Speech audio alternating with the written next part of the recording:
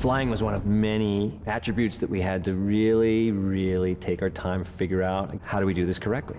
We went from wire rigs to gimbal rigs where we had more of a base plate. You name it, we explored it. Thanks to DJ, there's a tremendous amount of takeover with CG, but we still do what's called a performance capture, where we fly our guys on wires, and DJ uses that base movement and builds over it to give it that human connection.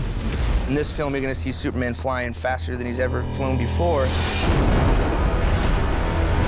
It's hard to come up with those speeds. Zach and I would sit down and come up with a scale. So we have some sort of rules, a playbook, right? Some guidelines, foundation to go, okay, let's try and not violate these. I mean, you guys like a ride race. Exactly. I mean, it's more about pressure than it is about pain. Yeah.